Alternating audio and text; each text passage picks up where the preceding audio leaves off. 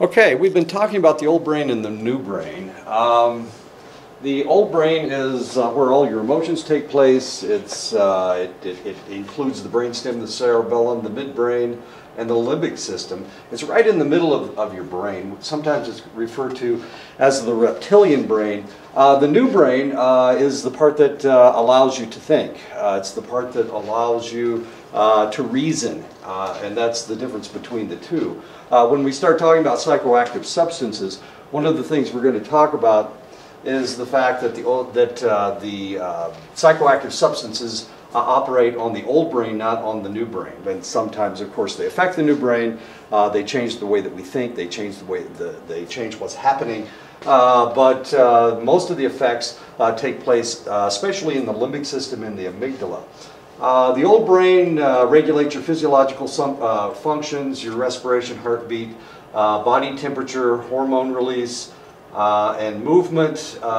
Respiration, heartbeat, and body temperature is all controlled in the brainstem. Hormone release has to do with the hypothalamus and the pituitary. And then, of course, movement is the cerebellum, this area right here that's yellow in the picture.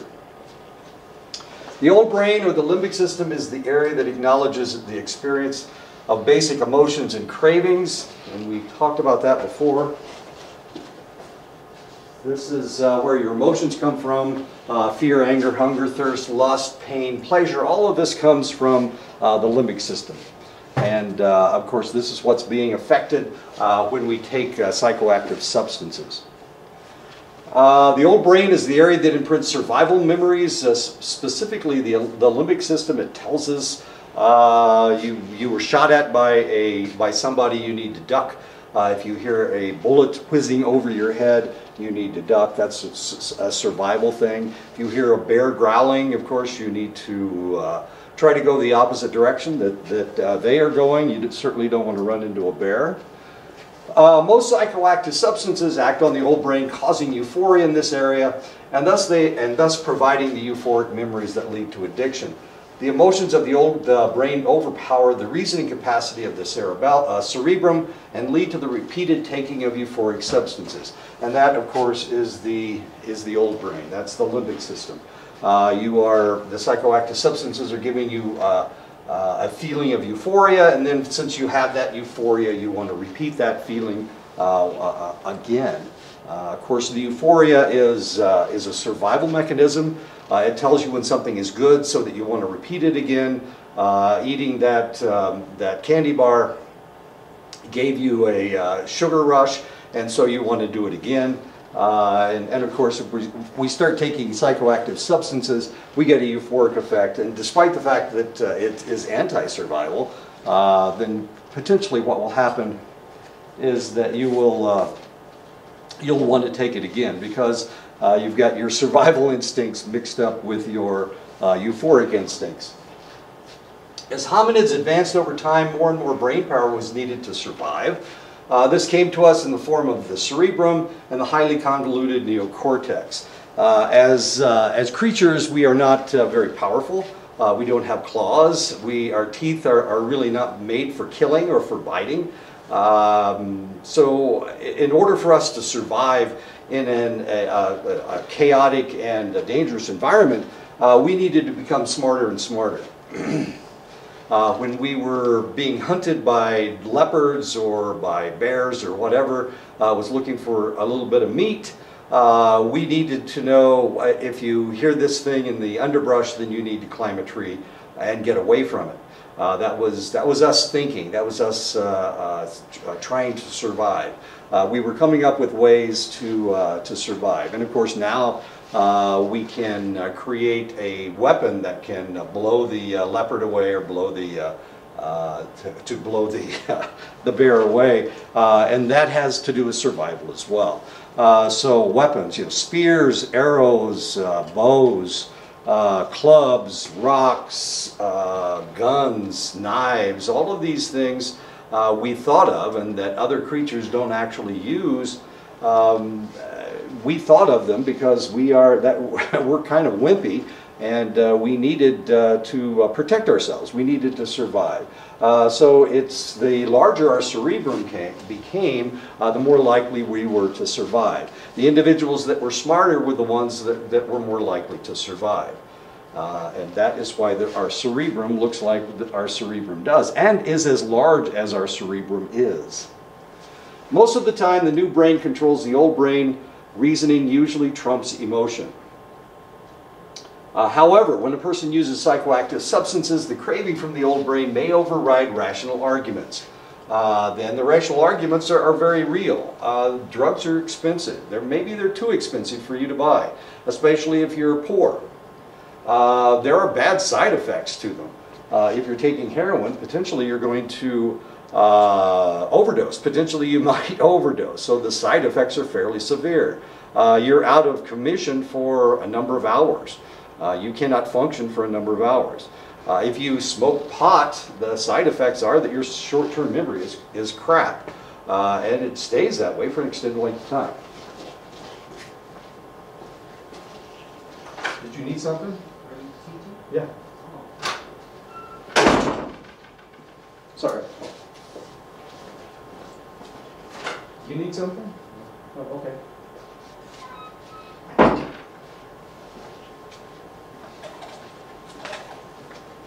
I'm sorry, got interrupted there for a minute.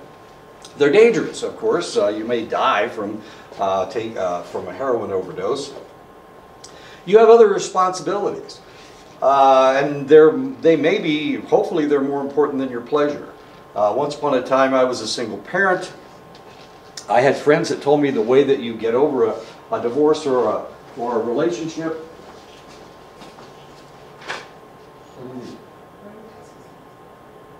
Is it, what time is it? It starts at 10:30? She's down in on the 3rd floor.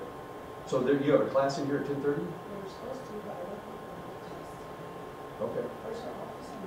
It's on the 2nd floor. Second floor. It's right beside my office. You know where my office is. Yeah, okay. Sorry. This is going to be an interesting lecture. People keep coming to the door. The reward reinforcement pathway encourages a human to perform or repeat an action that promotes survival. It is this pathway that is affected by psychoactive substances. Also referred to as a mesolimbic dopaminergic reward pathway. There's a name for you. It has a stop switch and it has a more switch. The stop switch is in the orbitofrontal cortex. That is your reasoning section of your brain telling you stop. You've had enough, or don't do it. This is stupid. Oh, I was telling you the story about when I was a single parent. So when I was a single parent, I had 2 kids, and my friends were telling me, hey, your wife has left you. The best way to get over that is to get drunk. So of course my kids were staying with somebody else, and my friends took me out to get drunk, and I didn't take very much because I don't drink at all. Anyway, I drank, and then I realized at some point I realized, my goodness gracious, I can't do this. This is stupid. I need to be there for my children. And I stopped. I stopped drinking. Let's see, my wife left in '75. The last drink I had was in 1976. So it took a little bit of time for me to realize, geez, what's going on?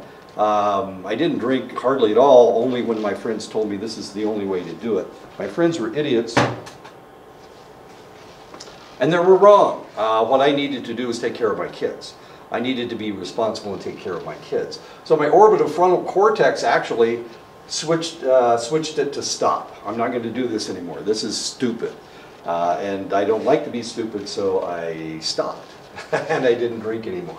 The more area is also known as the pleasure center and encompasses 4 structures, and we will go over these over and over and over again. It starts out with the amygdala. That is your emotional portion of your brain. The lateral hypothalamus, the nucleus accumbens septi, and the ventral tegmental area. One feeds into the other, and we get this pleasure loop going on, this dopamine loop.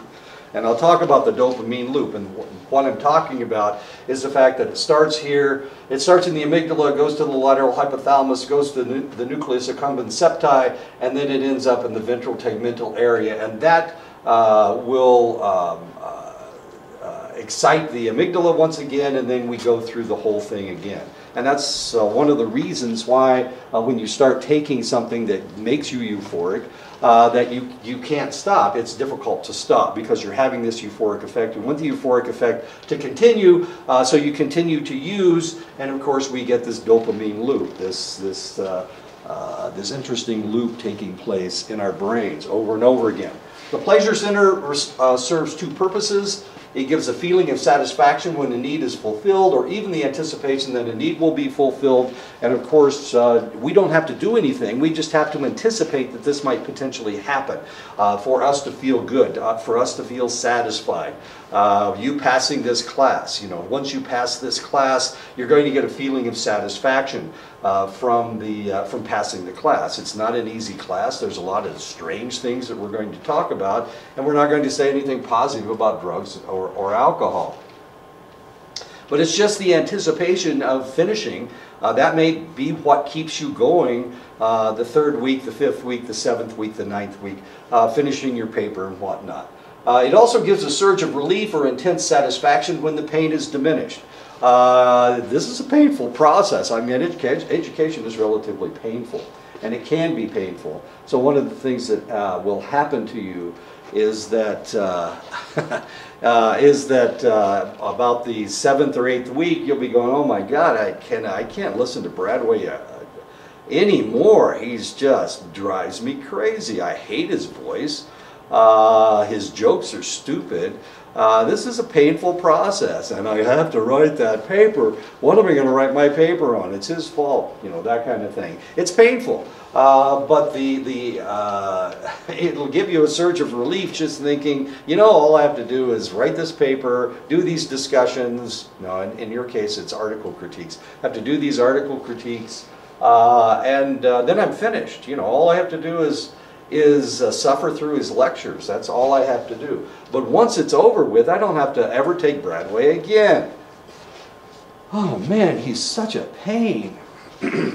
Psychoactive substances activate the pleasure circuit and rewards the individual with a feeling of satisfaction or pain relief. Unfortunately, psychoactive substances they overactivate the pleasure center and shut down the stop switch, enabling the individual to feel an intense need to continue its use. So the problem is that your orbital frontal cortex becomes overridden. The substance overactivates your pleasure center, and because of that, the stop switch gets run over, just like what has happened here. I can't stop. And of course, if you've ever talked to anybody who was addicted to any substances, whether it's tobacco, alcohol, or crystal meth, they'll tell you that they can't stop. It's not their fault. It's somebody else's fault. Or it's nobody else's fault. It's the drug's fault. That's what it is. Let's blame the drug. 3 phases of brain activity with the reward reinforcement pathway. The anticipation of drug use or compulsive behavior creates craving. So you don't even have to use it. All you have to do is anticipate that it's going to happen. All you have to do is decide, gee, I think I'll go over to Jimmy's house. Jimmy has pot, and so I'll go over there, and all of a sudden your brain starts, all of this pleasure center, it gets activated, and now you have a craving for smoking pot because you're going over to Jimmy's house. And the closer you get to Jimmy's house, stronger that it gets. It's kind of like if you're in love with somebody and you're going to get closer to them, you get this desire to be with them, and it's the same thing. It's the pleasure principle works with love as well as psychoactive substances. Internal or external cues will activate the amygdala, which causes a release of dopamine from the ventral tegmental area, which in turn activates the nucleus accumbens, causing the craving. So we get the pleasure center, the whole cycle starts once again. And it starts, and the closer you get, whether it's an external cue or an internal cue, when you see somebody that you're in love with, of course you get this pleasurable feeling. You get a feeling of desire to be with them, of course, and that's an external cue. But even before you get there, even before you arrive at their house, the internal cues, you're thinking about them, and because you're thinking about them, of course, that gives you the craving to be with them. For an alcoholic passing a bar, which is an external cue, this would activate the amygdala, causing a release of dopamine from the ventral tegmental area, which would activate the nucleus accumbens, causing a craving for alcohol. All you have to do is go past it. All you have to do is go past the bar. You go past the bar, potentially you can't even smell the alcohol, but just thinking about drinking alcohol in the bar, where you always do your drinking, strangely enough, you can almost taste it. And probably you're thinking about what this stuff tastes like. So that's a possibility as well. If there is an external, so that would be an external cue. For someone who smoked pot with their friends before they went away to school, when they see their friends on spring break, despite the fact that they haven't smoked any pot while they were in school, this is an external cue. When you see your pothead friends, it will activate your amygdala, causing a release of dopamine from the ventral tegmental area, which would activate the nucleus accumbens, causing a craving for pot. So all of a sudden, just because you see these individuals that you smoke pot with, now you have a craving for pot. This is a lifestyle. You have ingrained yourself into this lifestyle. So all you have to do is be with the person that you do these things with, and all of a sudden you get a craving. The second phase of the reward reinforcement pathway involves the brain telling the individual to do it again after ingesting the psychoactive substance. Remember, we've got our orbital frontal cortex is trying to tell us to do things in moderation, that we need to be responsible, don't do it again. It says stop, but of course the reward reinforcement pathway is telling you do it again. With use, dopamine is released from the ventral tegmental area, which activates the nucleus accumbens to continue the craving. So now we have short-circuited, we don't need the emotions anymore. Now that the dopamine from the ventral tegmental area is activating the nucleus accumbens, and we still have the craving. Phase 3 of the reward reinforcement pathway involves a nucleus accumbens signaling the orbitofrontal cortex that it has taken in the substance and asks for a single signal of more or satiation. So now we're asking our brains, we're asking the reasoning portion of our brain, whether we should smoke, whether we should do it again, or whether we have had enough. In addicts and abusers, this signal is weakened as the reasoning function of the area resulting in ingestion does not lead to satiation. So if you're an addict or if you're an abuser, you can't stop. And that portion of your brain has rationalized, or it's done something, but the reasoning portion of your brain is not telling you to stop, even though that would probably be the best thing for you to do, is to stop. So if you're an addict, of course, you can't stop. If you're an abuser, maybe you can stop, but you don't want to stop. Why in the world would you stop when there's more pot to be smoked? Psychoactive substances imprint the memory of euphoria or pain relief more deeply than most natural survival memories. The alteration of brain chemistry causes normal activities to be less pleasurable. To a methamphetamine addict, the desire for the drug will be more important than her relationship with her children. As we know from talking to Kevin Cody, who used to work security here, he lives in Pinyon. He has been in law enforcement in Pinyon for an extended length of time. He was saying that one of the problems that they ran into in Pinyon was that women were selling their children. They were literally selling them for a fix. They were giving them away, well, not really giving them away, but they were selling them. People were giving them money, and then they were using their children, or they were taking their children. But the love of this feeling of euphoria that they got was stronger than their love for their own children, which seems to be fairly extreme if you think about it. To the compulsive gambler, gambling will become more important to them than food or sex. If you're a compulsive gambler and you honeymoon in Vegas, one of the things that will happen is that you will spend a lot more time gambling on the floor than you will up in your room having a honeymoon, being on your honeymoon. Psychoactive substances tend to affect the physiological functioning of the body, especially heart rate and respiration. It is the effect on respiration that causes most drug overdose emergencies and death, because it has slowed down your respiration, it has slowed down your heart rate, especially if you're on opiates or opioids. You can overdose, and if you overdose, of course, those areas can be arrested. You can have a heart attack, you can stop breathing, and the only thing that you can do is inject the individual with something that will block the opiate or opioid from functioning, and that substance is Narcan. It is a chemical that stops the process. It actually stops any process, so it doesn't just work on opiates and opioids. You can also use it with cocaine, you can use it with just about any drug, because it will block that substance from inhabiting the neurotransmitter receptor sites that it does. Psychedelics, LSD, marijuana, and the rave drugs not only affect the old brain, but it affects the new brain as well. Not only makes you feel euphoric, but it also does something to your thinking process.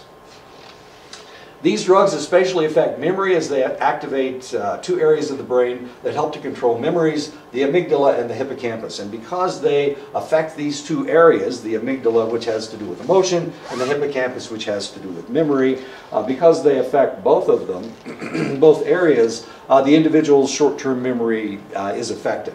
So if you have LSD, you remember your trip, the trip that you were on, but of course it affects your short-term memory for a period of time, so you can't really remember things very well after your trip. You can remember the trip, but you can't remember anything else. Marijuana, of course, also affects the short-term memory, and while you are smoking and high, you can't remember from one moment to the next what's going on. Unfortunately, LSD doesn't really stay in your system very long, but marijuana does, and it'll stay in your system for an extended length of time. So your memory is not 100%, and it won't be 100% for 2 or 3 days, maybe a week. It'll stay in your system and affect you for up to 3 to 4 weeks. As people age from childhood to adolescence to adulthood, they learn to integrate the drives of the old brain with the reasoning and common sense of the new brain. Developmental problems, childhood traumas such as chaotic or abusive childhoods, abusive behavior or psychoactive drug use can circumvent survival mechanisms and lead to irrational behavior or addiction. So one of the problems with not raising a child very well, abusing them, or living in a chaotic, abusive relationship or home life, this will cause the individual later to not reason very well. And of course, then they will act out in order to get attention, or they will start participating in addictive behaviors, whatever that is, whatever that may potentially be. The most important structure of the reward reinforcement pathway is the nucleus accumbens septi. This bundle of nerves is the most powerful reinforcer in the pathway. They have done experiments with it with rats. They have stimulated, they have implanted an electrode in the rat's brain, in the nucleus accumbens septi, and they've stimulated the brain, and they have allowed the rat to stimulate themselves, and the rat will not eat, they will not sleep, they just stimulate their nucleus accumbens septi, and they will do this to the point of death. They will do it to the point of death. Human subjects who stimulated the same area behaved in a similar manner to the rats. Of course, we didn't allow them to kill themselves or to die, to starve themselves to death by stimulating themselves. Social factors tend to affect the obsession to use a psychoactive substance.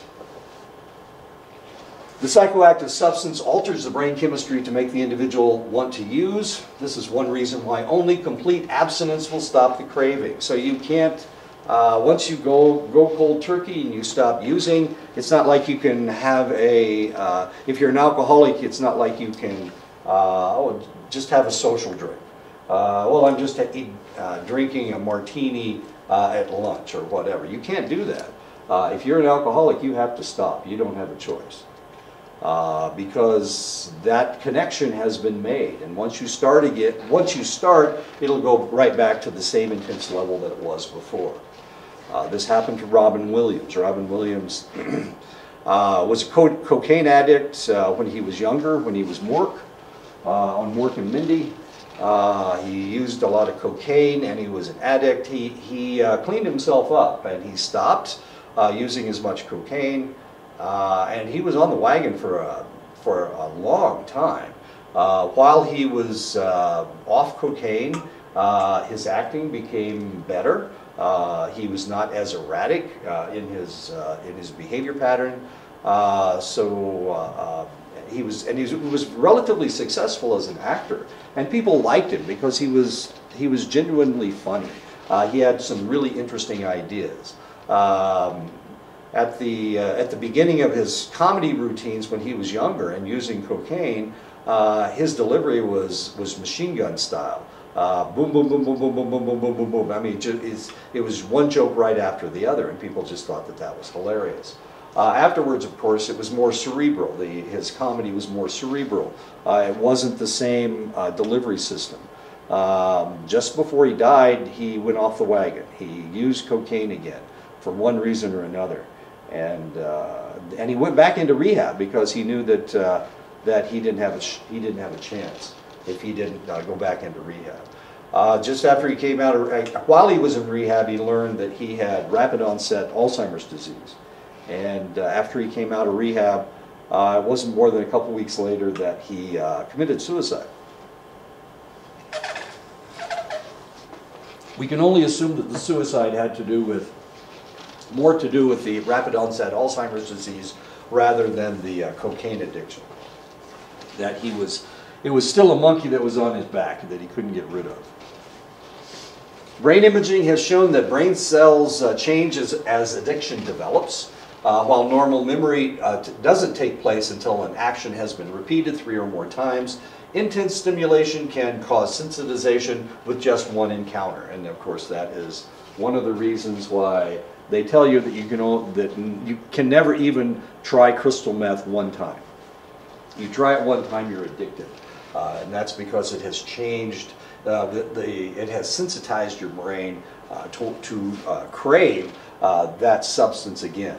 These neural pathways are highly sensitive and may cause relapse in just one additional encounter, and that's one of the reasons why you can never go back again. You can never, oh, I think I'll just use it this one time. I'll just take this one drink. I'll just drink this one bottle of vodka. Why do psychoactive drugs disrupt the on and off switches of the reward reinforcement pathway? One theory is that since they don't originate from the essential body needs, the brain has no satiation point established for psychoactive substances. It doesn't know when to stop. We don't naturally drink a lot of alcohol. This isn't a natural thing. We have to pick it up. And since it's not a natural substance like sugar or fat or vitamins or whatever, we have no natural satiation point. So we don't know when to stop. A second theory is the person doesn't realize that the act has been completed. The person will use until they run out of the drug or they pass out. And of course, if we've ever been to a party, I hardly ever go to parties, but if you go to a party, a lot of times you'll watch somebody drink until either somebody cuts them off or they pass out. They just don't know when to quit. And of course, that's what has happened to this individual. This is a bottle of Smirnoff's. I think that's beer that he's got, laying cans of beer. Anyway, he's passed out. He's gone. So you don't know when to stop, unfortunately. A third theory is that the psychoactive drug creates such euphoria or pain relief that the on and off switch is ignored or overridden by the brain. you're having such a good time that your brain goes, what harm will it do? And of course you just keep going, and then you find out what kind of harm it really does do. A fourth theory is that the psychoactive substance disrupts communication between the old and the new brains. Many psychoactive substances incapacitate the thinking and reasoning portion of the new brain, and the individual reverts to old brain instincts or automatic functioning. And of course, that's how the old brain functions. It functions by, it just flips it on automatic, and everything is just continually repeated. And you just can't stop. Your arm just keeps moving towards your mouth with that glass of vodka or whatever, tequila. Those shots, you have to take those shots. You're trying to impress your friends. And I have no idea how he did that. None whatsoever, my goodness gracious. As a kid, I used to do something like that, but not since I've grown up at all. The main instrument of the nervous system is the neuron. We talk about this all the time. We talk about this in most of our classes. I get to talk about this in social psychology. I get to talk about it in substance abuse and health psychology. What's the other class I'm teaching? Whatever the other class I'm teaching. I don't know. I can't remember. Anyway, I get to tell you exactly the same thing. Poor Edison, of course, is in every one of my classes, so he gets to hear this over and over and over again. The neuron is composed of three structures: the soma, the axon, and the dendrites. The soma, the axon, and the dendrites. Information comes into the neuron through the dendrites and is distributed to other entities through the terminals at the end of the axon. Why is this important? Why are we going to talk about neurons? We're going to talk about neurons because when we talk about psychoactive substances, they act on select neurons. They act on a certain portion of the neuron. Normally they act on the axon terminal, the area that releases the neurotransmitter. Each neuron can contact with one entity up to 150,000 entities. It is estimated that there is between 100 trillion to 500 trillion neuronal connections in the human body. That's a lot of connections to count, and nobody has actually done it. Not only that, but well, we can see there's a huge difference between 100 trillion and 500 trillion. The more things that you've done, the more things that you've seen, the more things that you've experienced, the more connections that you're going to have. So if you have somebody that just sits in their chair all day long and watches, I don't know, Jeopardy on television, then probably they don't have a whole lot of connections. They don't move, they don't see what's going on outside, they never listen to the news, so nothing changes. They watch old reruns of Matlock, so there's not a whole lot going on. Their brains are not really developing. But somebody that travels, somebody that goes hiking, somebody that is a physician, they're going to have trillions and trillions more connections than the individual that's relatively sedentary. Neurons are different lengths from fractions of millimeters to the sciatic nerve, which runs from, it's sometimes a meter long depending on how tall you are. It runs from the back of your heel to your spinal column, and it goes through your buttocks. And so you have a sciatic nerve on each side of your, from each leg, and it runs through the middle of your buttocks, your sciatic nerve. It's relatively long depending on how tall you are, of course. People with longer legs have longer sciatic nerves. As short as I am, my sciatic nerve isn't very long. However, I have suffered from sciatica. My mother suffered from sciatica. Sciatica is usually caused by a displacement of your sciatic nerve. It's gotten out of its sheath and it's moved over, and it's being irritated by movement. It gets irritated by sitting down. It gets irritated by everything. So you have to either reseat it, somehow you've got to reseat it, or you take painkillers to get rid of the pain. In my case, I reseated it. I was able to get it back into its proper place. From time to time, it will shift out, and I have to reseat it again. How do you reseat a sciatic nerve? Well, I guess genetically, it's easy for me, or it's easy. As I've discovered, I can do it fairly readily. What I do is I touch my knee to my chest, and if I can do that, that tightens everything, that tightens all those muscles, and it reseats it. So if you have sciatica, you might try that. It doesn't work on everybody. We're all different. We all have different structures. So potentially this works on for me, and maybe it won't work for everybody. Neurons do not touch, but they do communicate with one another. This communication takes place in synaptic cleft, a gap between the two neurons, and of course this is what it looks like. In order for the two neurons to communicate, a chemical messenger called a neurotransmitter must pass between them. The neurotransmitter is housed in tiny sacs called vesicles. These are the vesicles, and these are the areas of the axon knob that will release the neurotransmitter when they are stimulated. Now we're going to talk about some of the neurotransmitters that we have discovered. The first neurotransmitter discovered was acetylcholine. It's a monoamine or a catecholamine. It activates your muscles. It also works as a vasodilator. In other words, it expands your blood vessels. It controls mental acuity, memory, and learning, so it's very important. We know all of this because individuals suffering from Alzheimer's disease are individuals whose acetylcholine-producing cells in their brains are dying. And if they die, of course, they don't have enough acetylcholine. If they don't have enough acetylcholine, the first thing that goes is the memory, and then movement goes away. And eventually, of course, they will die from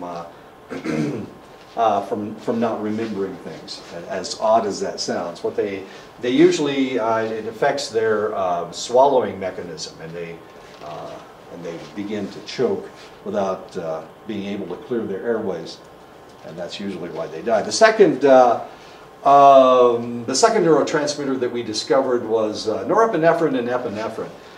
When we first discovered it, we thought that it was the same neurotransmitter, just two ends of the same neurotransmitter.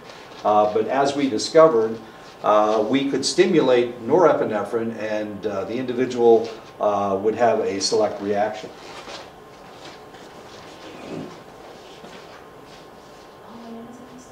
Are you teaching? I'm recording my lecture. Oh. Do you need something? The book for Yeah, it's downstairs in my office. what time would you do? 12 o'clock? Is that good enough? Or do you have class? I was still at class today. Okay, I'll bring it to class. I was going to remember it today, so. Okay. Okay. All right, thank you. Yeah.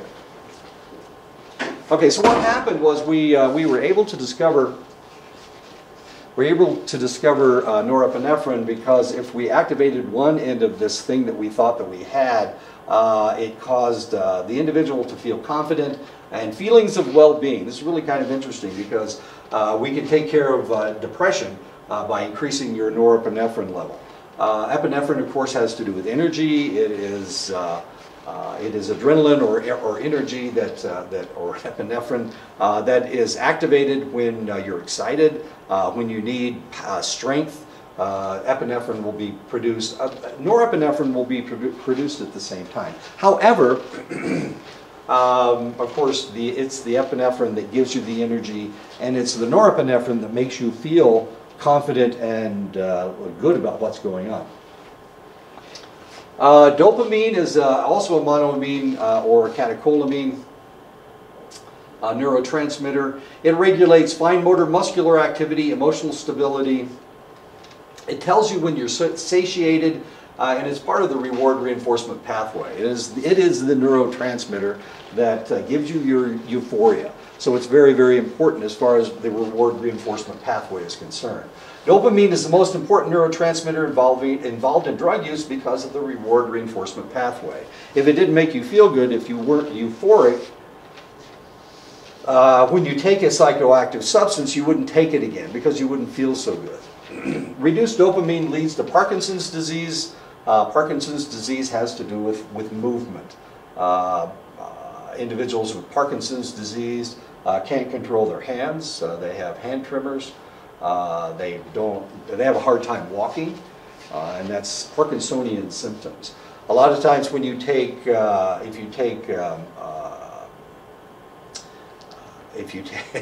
psychoactive substances, if you take too much crystal meth or methamphetamines or cocaine, if you snort too much cocaine, you will get Parkinsonian symptoms. You'll have hand tremors, you'll have a jerky movement that you can't control. All of that has to do with dopamine.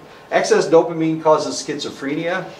This is a famous drawing by a man suffering from schizophrenia. As you can see, the cat started out as a cat. It started getting a little bit more bizarre, and eventually, of course, it turned into some kind of a fantastic monster. So excess dopamine causes schizophrenia. The reason we know this is because if we give you medication, if you have schizophrenia, we give you medication to block your dopamine receptor sites, then you start acting normally. Your schizophrenia will be dissipated to some extent. Histamine is another catecholamine. It controls inflammation of tissue and allergic reaction. It causes inflammation, and it tells you when you're having an allergic reaction. It regulates your emotional behavior and sleep. So if you had if you had a cold, if you had a cold, you might take an antihistamine, and that will reduce the swelling and it will reduce the allergic reaction. Claritin and all of those, Zyrtec, I guess. I think Zyrtec, maybe, I don't know. Anyway, Claritin is an antihistamine. So if you take an antihistamine, it changes the allergic reaction. It reduces the inflammation, and it makes you go to sleep, which is kind of curious. The antihistamine. Another catecholamine, potentially the most, well, all of these are extremely important neurotransmitters. Serotonin controls your mood and stability. If not enough serotonin leads to depression. It controls your appetite. It controls your sleep. And it controls your sexual activity, as interesting as that is. Mood can be elevated by forcing more serotonin into the synaptic clefts. And of course, that's what we're doing with selective serotonin reuptake inhibitors. We're forcing more serotonin in the synaptic cleft and taking away your depression. How does it affect sexual activity? Your sex drive is created by testosterone in your hypothalamus. Testosterone, of course, uncontrolled testosterone will give you an overactive sex drive, and you will be inappropriate frequently. So how in the world does the human body control your sex drive? It controls it with serotonin. It's an inhibitory neurotransmitter with testosterone. And so what it will do is it will curb the sex drive. So serotonin, that's what it does. It controls your sex drive. Of course, if you take selective serotonin reuptake inhibitors and your sex drive is relatively weak, then potentially what will happen is that you will lose your sex drive. It will increase the serotonin level in your brain so much that it will curb your testosterone and your sex drive completely. There are 3 opioid peptides. There are 3 pain-relieving opioid peptides: enkephalin, endorphin, and dynorphins. And we used to talk about endorphins and runner's high and whatnot. Now we know that there are 3 of them. There are 3 different chemical structures that will relieve your pain.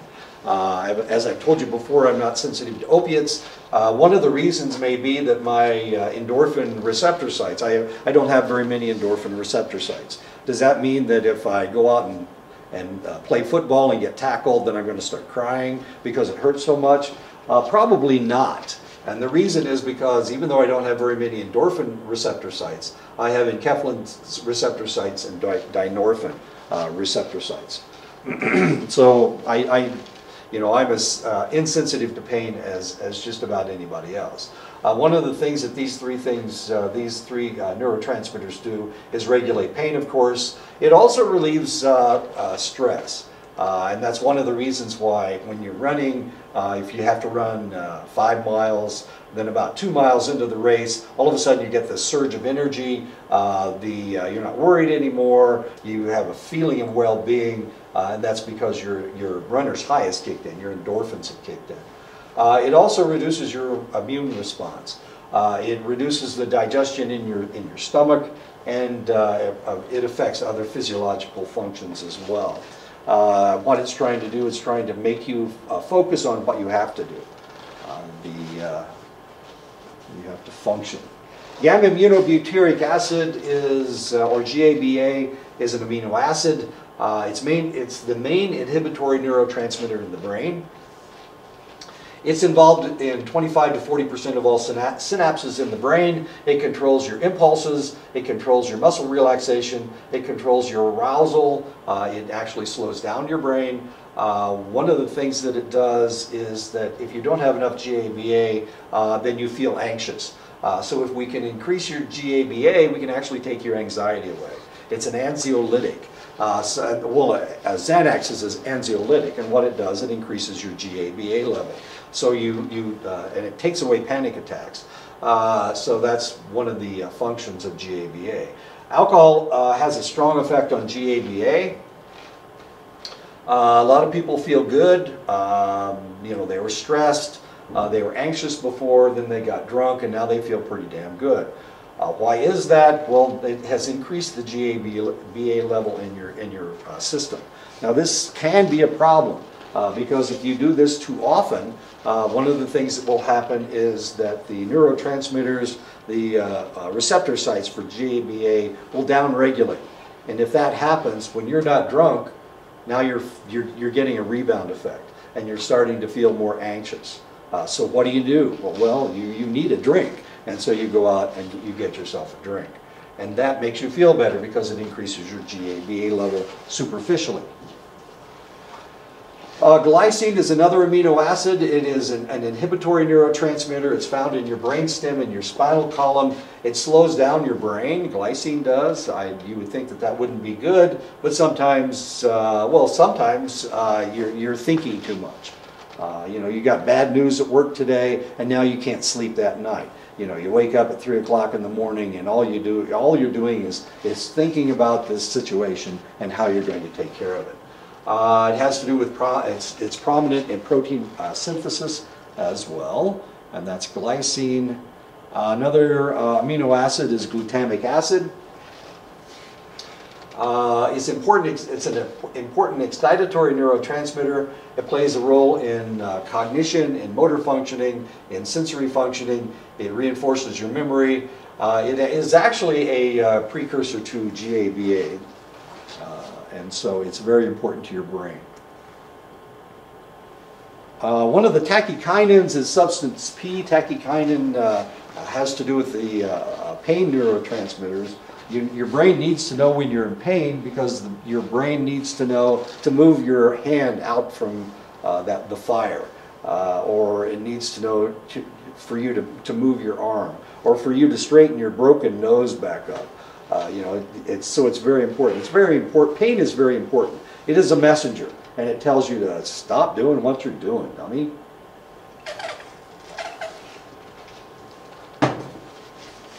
Substance P, and P stands for peptide, conveys a pain message to the brain from the peripheral nervous system. Enkephalins will block substance P, and that's why potentially if you hurt yourself, at the beginning you hurt so that you can move, but all of a sudden it doesn't hurt anymore. Well, why doesn't it hurt? Well, the enkephalins have blocked the substance P from getting to your brain. So now at least you can escape.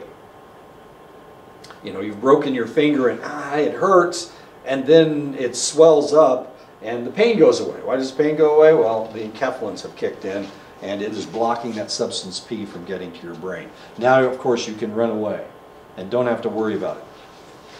Anandamide, we didn't discover this stuff until in the 1990s. Before that, we weren't exactly sure. People were saying, well, marijuana, it's natural. It's got receptor sites in the brain. Nobody understands what these receptor sites are doing. Well, eventually we figured out what those receptor sites were doing and why they were there. They are anandamide receptor sites. Anandamide has an affinity for the receptor site that accommodates THC. In other words, whatever that receptor site is, THC will inhabit it as well as anandamide. So in essence, it's an anandamide receptor site that THC inhabits. It's found in the limbic system. If you've never smoked pot, then you only have anandamide receptor sites, and you have never had them inhabited by anything other than anandamide. It's found in the limbic system, that is in the primitive brain, in the reptilian brain, in the old brain. Integration of sensory experiences, it integrates sensory experiences with emotion. So if you see a lovely sunset, your sense is that this is the prettiest sunset I've ever seen, and of course that makes you feel euphoric, and that has to do with anandamide. It controls learning, motor coordination, and memory. It acts as an analgesic, so it takes away pain. Where's the food? Anyway, okay. So if you've ever been around somebody smoking pot, a lot of times they're getting just the biggest kick out of the back of their hand, man. It's just like the coolest thing in the world. So their eyesight, they're seeing the back of their hand, and they're becoming emotional about what their back of their hand looks like, as odd as that seems. How does it control everything else? When you're smoking pot, you're not very functional. That's why you shouldn't drive. Another thing that's happening is that your short-term memory is crap. And the reason it's crap is because anandamide increases your short-term memory, and the anandamide receptor sites are being inhabited by the THC. It also takes pain away, which is something that marijuana will do. Corticotropin comes from the pituitary gland. It induces the ACTH. ACTH will go to the adrenal glands, and it will induce them to produce cortisone. Cortisone aids in your immune system. It helps healing, and it's part of the stress control of your body. So if you get excited, and that's why corticotropin, if you're in danger and you're all excited, then your immune system actually becomes stronger. You will heal faster if you get injured, and you won't feel stress. And that is the job of cortisone. Nitric oxide wasn't discovered until 1992, and in the beginning we're going, geez, what is this stuff? It's a gas. You know, it's nitrous oxide is laughing gas, but this is nitric oxide, and it's in your system, and it acts as a neurotransmitter. And in the beginning, of course, we had a difficult time figuring out what it was doing. But then we discovered that it is necessary in erectile function, and of course that has something to do with what are the drugs? Viagra, Levitra, and Cialis. We don't see those commercials on television anymore. I'm a little confused. I don't know why they've gone away. I guess they're selling so much they don't have to advertise. Anyway, so it has to do with erectile function. It helps regulate your emotions. In too large dosages, it can cause cancer and vascular collapse. You would think we could just pump this stuff into your system, and you wouldn't have to take Viagra, and you would you could control your emotions better. But of course, you can't really do that because if we give you too much, then you overdose or you die. Okay, what psychoactive drugs work on what neurotransmitters? Alcohol directly affects your GABA level, as we said before. It also affects medenkephalin and serotonin. I think there's supposed to be an A in there. Anyway, and serotonin. Okay, so when you drink alcohol, it makes you happy, and it takes away your anxiety. Takes away your stress, because GABA takes away stress as well. Makes you happy and takes away your stress. So if you drink every day, well, you don't have to worry about your stress, and you don't have to worry about happiness. But what happens on that day you don't drink? If you were drinking to take away the anxiety and to take away or to give yourself happiness, what happens when you're not drinking? Well, you get the rebound effect. And now all of a sudden you're more unhappy than you would have been, and the stress is greater. So what does that do? Well, that induces you to drink again. So this is the vicious cycle that you have to go through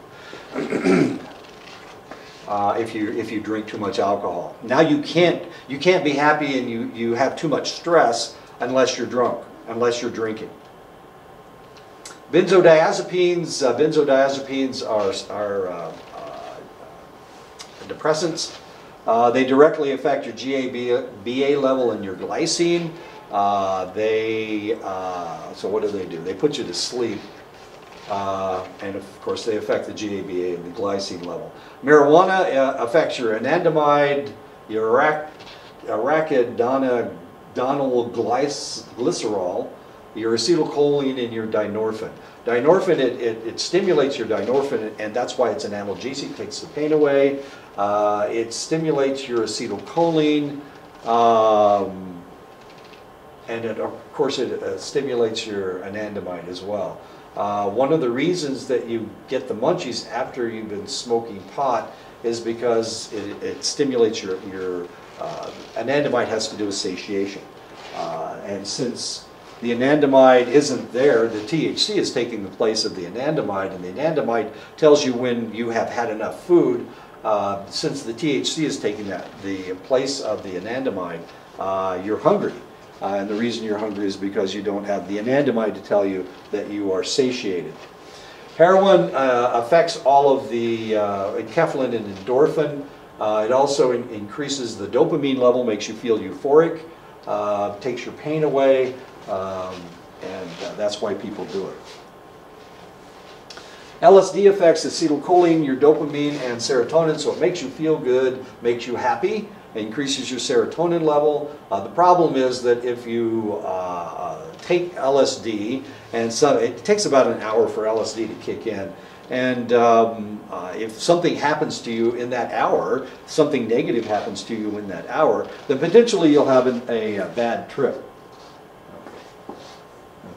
You'll eventually, initially you may have a bad trip. And of course that has to do with your serotonin and your dopamine level. Nicotine affects your epinephrine, your endorphin, and your acetylcholine. Cocaine and amphetamines, of course you get a dopamine spike whenever you smoke, so it makes you feel good. Cocaine and amphetamines affect dopamine, epinephrine, norepinephrine, serotonin, and acetylcholine. MDA and MDMA are both rave drugs, ecstasy. They especially affect serotonin. They really increase your serotonin a lot, so they make you feel good. They just makes you feel really positive. Dopamine makes you feel euphoric.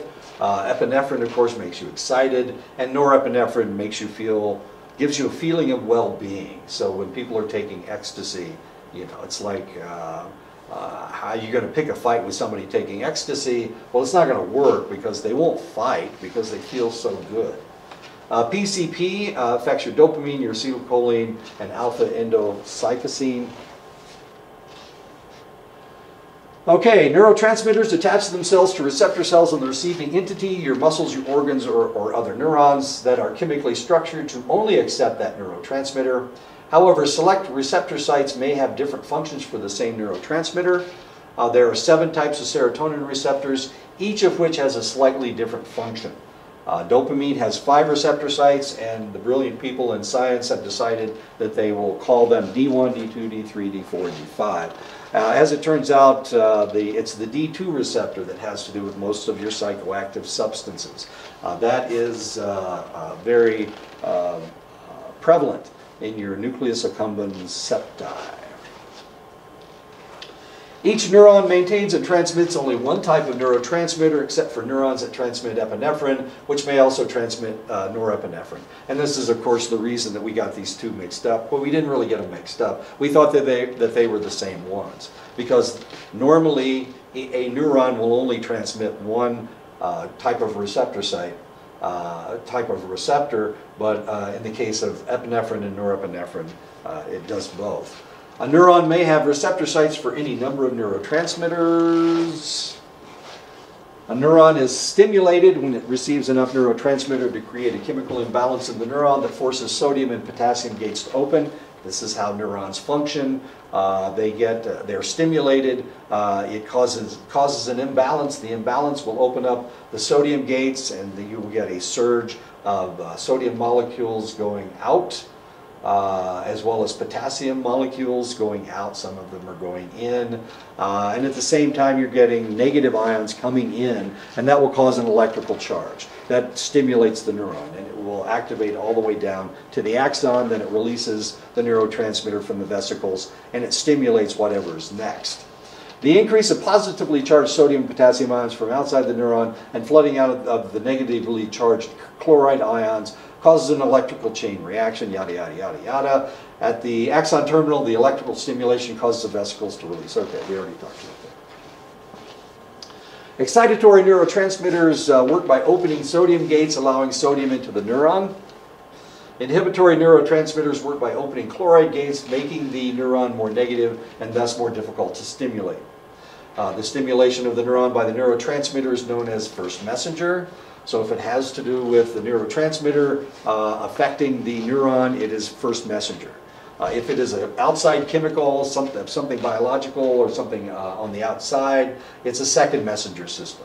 And this becomes important when we're talking about pharmaceuticals. Because when we're talking about pharmaceuticals, how in the world do they make the neuron fire? Well, the answer is usually it's a second messenger system that is forcing that neuron to fire. The neurotransmitter can't remain in the synaptic cleft or the reaction won't stop, so it must be removed. There's two ways to do this. You can either use an enzyme that breaks down the chemical, the neurotransmitter, in the synaptic cleft. A good example of this would be acetylcholine. Acetylcholine, of course, allows us to move our muscles. How do we know when to stop? Do we just keep going because we have all that acetylcholine in our synaptic cleft? The answer is no. Of course we don't keep going because we will shoot acetylcholine esterase, which is an enzyme, into the synaptic cleft, and it will break down all of that acetylcholine. Now I can stop. Okay, now I feel better. That's one way to get rid of the neurotransmitter. The other way is for the distributing cell, the axon, to take back the neurotransmitter. And this is the way it works with serotonin. Serotonin is taken back up into the neuron, and this is known as reuptake. That's why we talk about selective serotonin reuptake inhibitors. They are selective because they only work on serotonin. They do work on serotonin, selective serotonin reuptake. They block the reuptake. I'm sorry. So it's reuptake, and they inhibit the reuptake of serotonin. So they allow more serotonin in the synaptic cleft. And that's the way it works. Those are the two ways to do it. You either break it down chemically or you take back up into the neuron. The number of receptor sites is not constant.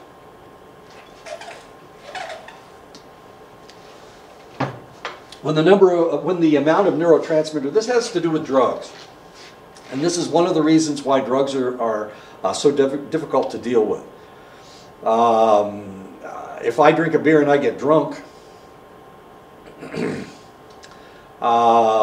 tomorrow if I drink that same beer, I probably won't get as drunk. And then I drink a beer every night, and now all of a sudden it's not affecting me at all. And the reason is because when I drink that beer, it overstimulates some of my neurons. It overstimulates my serotonin and GABA neurons. And since it's overstimulating them, they're going to try to protect themselves. One of the cool things about the human body is that it tries to stay at a point of balance. It tries to maintain homeostasis. The brain will try to protect itself. And the way the brain is trying to protect itself from this crazy toxin that I'm taking in every day is that it will reduce the number of receptor sites. It will down-regulate the number of receptor sites. It's the only way it can protect itself because it doesn't want to get overstimulated. That first day I got a pretty good buzz. The second day I didn't get nearly as much of a buzz because it's down-regulating. If it's seeking something, we're looking for stimulation and we haven't had that stimulation in an extended length of time, what will happen is the receptor sites it'll increase the number of receptor sites looking for that substance, and that's known as upregulation. So you become more sensitive to something. You become more sensitive to a substance. What happens when you take crystal meth, when you take cocaine, the first time you take it, you get a really heavy buzz. You're looking for the same buzz the second time, and you can't get it. You can't get it because the receptor sites have downregulated. They're trying to protect itself from that toxic overstimulation. They don't want to die, so they downregulate. There are fewer receptor sites. So that second day, you have fewer receptor sites, so you're going to have to take more of the substance in order to feel the same high. And of course, now you're building up a tolerance. If you use something for an extended length of time, if you drink for 30 years, one of the things that will happen is the downregulation becomes permanent. And now you can't get happy. You've permanently downregulated your serotonin receptor sites. You may feel anxious all the time because your GABA level. You can't increase your GABA level because you've overstimulated those neurons. So we've got a really serious problem here with this downregulation stuff.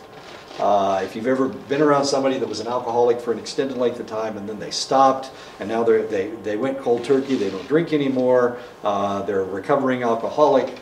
One of the interesting aspects of their personality is that sometimes they just get grouchy.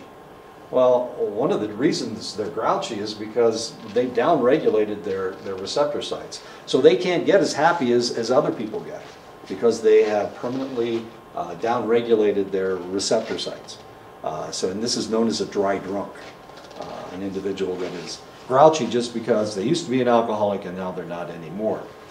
Psychoactive drugs work because they act as either agonists or antagonists. Agonists either mimic or facilitate the effects of a neurotransmitter. Nicotine is an agonist for acetylcholine. Ethanol is an agonist for GABA. LSD is an agonist for serotonin.